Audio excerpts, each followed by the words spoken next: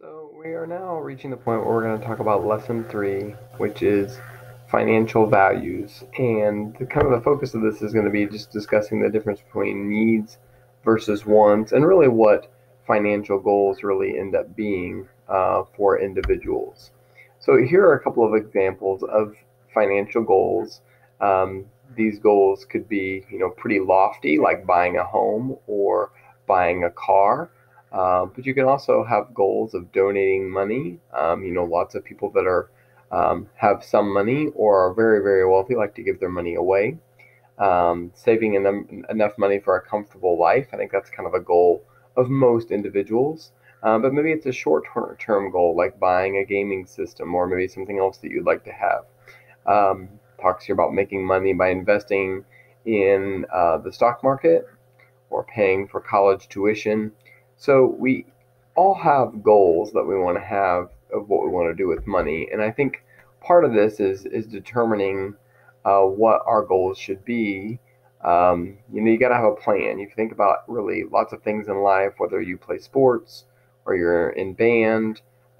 There's a plan, right? You learn the piece of music and you practice and you practice and you practice so that you can perform it well.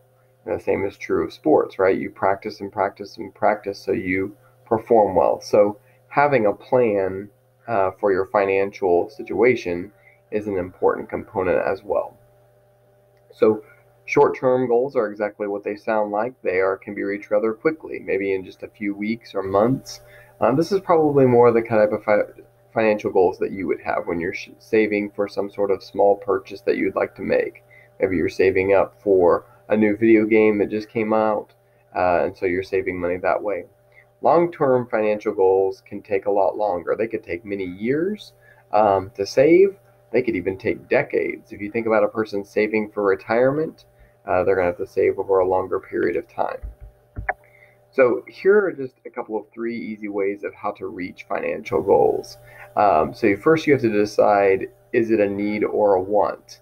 If it's a need, then it seems more immediate, something that you really need to work hard and aggressive at saving for, because it's something you really do need. If it's a want, then it's something that maybe you could have down the road someday, but maybe you're not going to have to save as aggressively for that. One of the ways to achieve financial goals is just to prioritize saving over spending, and this really kind of comes back to needs versus wants. You're just going to have to be able to tell yourself no for certain purchases. That way, you have some money left to save. If you constantly just find something else to buy, you're never going to have any money to save to reach some of those financial goals.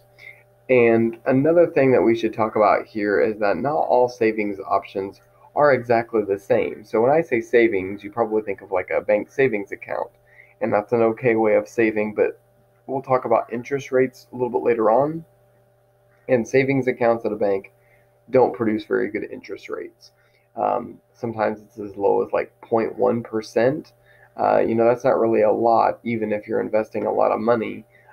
So there are other things like stocks, which have to do with the success of businesses, and that money is invested. And then there's mutual funds, there's 401ks, there's lots of different styles of investments. And this class is not really designed that we can get into all those specifics, but just know that there are people out there that can help you with investments. And the savings account is a great way right now when you're young to save. But as you get older and start your first job, you'll want to start looking into other ways that you could save towards more lofty financial goals, such as retirement. So one of the big things that I really want you to focus on here is needs versus want. And needs meet the most basic needs in life. So these are things like housing, so some kind of shelter, your utilities, so like keeping your electric bill going, electricity going, and your water going. It takes money to be able to do those things. So those are needs. But wants would be like maybe saving for a vacation. It's something that's not going to be essential that you can do. I mean, obviously, people like vacations and they're relaxing and they're enjoyable and rejuvenating, but as far as it considering a need, it's not really a need. And I think sometimes we get some things a little bit mixed up sometimes. I mean, maybe I have a car. One of my cars is a little bit older, And so I think of it as a need to get a new car, but that really probably would be falling into more of a want. So some of these things kind of fall somewhere in between, like a cell phone. In some ways you approach it, it could be kind of more of a need. I don't have a home phone at my house, so I kind of need a cell phone as a way to communicate with people. But at the same time, I could even survive without a phone. It's not an essential type thing. So I think there's some kind of gray areas in the middle between the two. So really just establishing what is a need and a want, I think is one of the best ways that we can learn to save, because we'll be able to say, this is not something that I need right now and I can wait. Maybe one day I'll have that, but right now I want to concentrate on saving my money or making these other purchases. And so one of the activities I'm going to have you do is related to identifying your own needs and wants in your life. So that's just going to kind of really wrap it up here. And I think I wanted to keep this video fairly short, just as a good introduction to what a financial goal is and how we can set those. Thanks for watching.